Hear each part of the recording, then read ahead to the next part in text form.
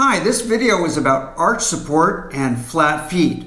First, you probably have arches, most people do, and if you have any degree of arch, you may have heard of the wet footprint test, where you put your, depending on how much contact your foot makes with the ground, you might have a high arch, in which case you might need a lot of arch support or no arch support, depending on who the salesperson is. And if you have a very low arch, they say, oh, you need a motion control stability shoe and all these prescriptive things. And it turns out that's just all made up, not based on reality, not based on any evidence. Finally, several years ago, the military in the United States and in the UK did a couple of large-scale tests with runners where they had one test group of runners take the shoes they're supposed to have according to the manufacturers, the stability, the pronation, and cushion and so forth, and then another group that could just take whatever felt most comfortable and switch and just use whatever shoes they wanted.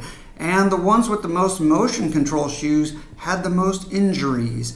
So we've learned that you don't need motion control, you don't need arch support. When I was 8 years old, I was pulling the little foam biscuits out of my shoes because I was born with shoes with feet like this. So if you have incredibly flat feet like this, that's what the rest of this video is about. If you have arches, use whatever shoes are most comfortable. But for most of us flat footers, we're gonna have to modify our shoes. Now I've got a bunch of shoes here to show you how I modify. These three shoes I don't modify at all. These are my racing flats by On, a Swiss company, and they're nice and flat and they have great rebound here under the forefoot. So I use these when I want to go out on a fast run and don't have to modify them at all. They're a pretty minimalist shoe. This is the Escalante by Altra. Now I have a bunch of Altra shoes you'll see more of, and this Escalante, I don't have to modify it at all. In fact, one of the ways to think about a running or a sports shoe is that you should run with no shoes at all on an infinitely large yoga mat. So think about if you had a long yoga mat that's very thin, that might be for speed, for getting the most out of the energy you put into it. But if you want the most comfort and possibly for a longer run or trail running, you'd want a thicker yoga mat to run on, and that's the theory behind this particular shoe here, the Escalante by Altra. It's just a flat shoe that anyone can run on. You can have arches and run on a shoe with no arch support, and it's good. It's a very popular shoe from Altra. Now, this shoe, this is my Gore-Tex winter boot. This is by Mammoth. And again, I don't have to modify this boot, which is great because I've spent a lot of time with boot fitters and hacking away at various boots to try to get the arch support out. And this Mammoth boot gives me just the flat footbed I need to be comfortable all day.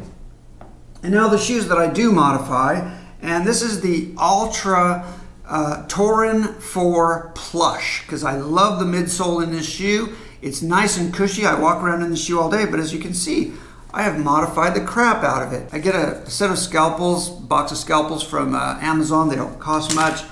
I snap them in half to get them inside the shoe to work on them. And then as you can see, I hack away at the midsole and try to get material out under my foot. I also have spent a lot of time on this one. In fact, I've overdone it. But now the shoes are super comfortable. I just can't wear them in the rain. These shoes are only about 8 weeks old, but I've really modified them inside and here to remove material to get them to go flat. Also on this shoe, which is, again, I really like the shoe, but you see it has an interior sort of support system on the midfoot, and I just removed it over here. I used a scalpel and I just took it out. I hacked it out of this side because it was just too much for me underfoot. And now these shoes are super comfortable and I wear them just my everyday running around town shoes. The Torin 4 Plush with quite a lot of work on them. Then these are my normal running shoes. They're incredibly light. This is the Duo shoe by Altra. And again here, this is an amazingly light pair of shoes. I have just used the scalpel to remove the midsole material underfoot. You do it as much as each foot needs. My left foot needs more. My left foot is flatter. So I take more material out here, and it feels great. This is my shoe that I can run 6 miles in and feel really good. And then for around town, I have a beautiful pair of more dressy shoes in deerskin by Oliver Sweeney from London. And this is a shoe that they have sometimes they have a steel shank in a lot of these shoes. And I've put in a leather heel cup that was modified by a guy with a grinder to really taper it down as it got toward the middle. And it's only about 2 millimeters, maybe 2.5 millimeters at the back, and then it's very, very thin. It's less than 1 millimeter here. And then he glued it in so that I walk around town with these and have super comfortable shoes for wearing all day. And these are my rain shoes, a beautiful pair of North Face shoes with much more stiffness and structure. And this is a pair that I've drilled. So I've done this quite a bit to other shoes, but you just take a drill with a fairly small bit and you drill out material in the midsole to remove material so that it squashes down underfoot. You could do it as much as you can. It's not easy actually to get a lot of holes in there. Obviously you don't want to go through anywhere because that'll take away the waterproofness that you got these expensive shoes for. But I did some drilling and then I just used my scalpel and removed a bit of material here under where I don't have an arch. And then this goes right back in. And one thing you don't have to worry about the stitching or anything here on any of these shoes. You just hack away until you get what you want. And now I have a great pair of shoes that I've worn trekking and traveling, and they're great in case it rains. Finally, I want to show the ski boots I have and how I've modified them, because I've been skiing since I was 4 years old, and I've been through a lot of boot fitters and a lot of work with stretching and pulling boots and heat guns and grinding, and I finally have a solution that I can do myself. Now, first, almost no matter what foot you have, you will benefit from a custom footbed from a good, experienced boot fitter. You know, you can try it without, but if you have a little pain at the end of the day or you're tired of standing on them, go to a custom footbed. And if you have flat feet, you're going to do that for sure. This boot is a 2018 boot from Salomon called the X Pro. The problem with people like me and perhaps like you who have very flat feet is right in here. Most boots are quite concave in here. This is where they design the arch in, and that we don't want. This particular boot has material that is right in this area can stretch.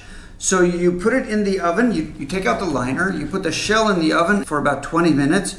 You take it out with a pair of gloves, you put in the liner and you get in the boot and buckle it up. And as you buckle it, you'll feel it stretch right in here. In fact, I slipped in a bit of extra firm foam right in this area between my foot and the liner. And then I buckled it, and yeah, it stretches in here to conform to the shape of the foot inside. And I did it in 2 passes because you can't unstretch. So you're gonna do it the first time, you know, maybe about 80% of the way.